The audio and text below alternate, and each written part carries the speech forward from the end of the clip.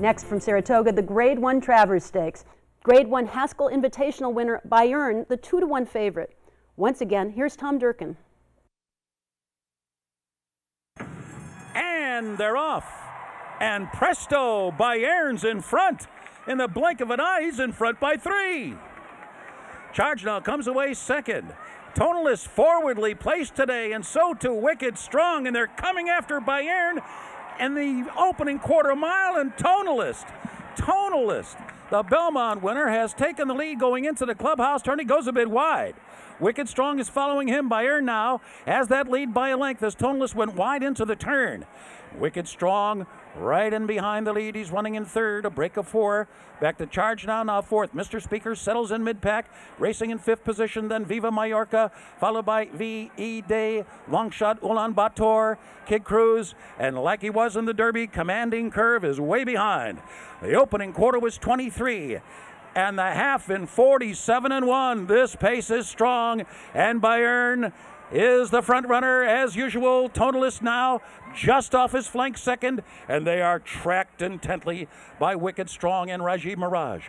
A break of another 6 back to Mr. Speaker, and Charge Now is now running 5th toward the inside. Then farther back paired up Viva Mallorca, V.E. Day, then Kid Cruz, Ulaanbaatar, and Commanding Curve still well behind. 3 quarters up in a bruising 1:11-1, and they're rounding the far turn.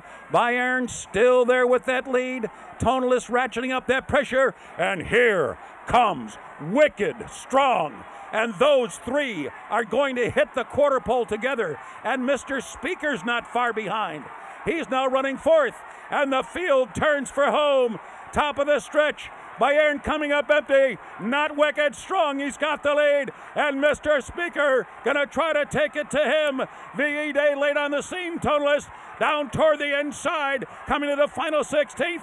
It is still Wicked Strong, but here comes V.E. Day with a final try. Who will win the Travers? It will be Too Close to Call!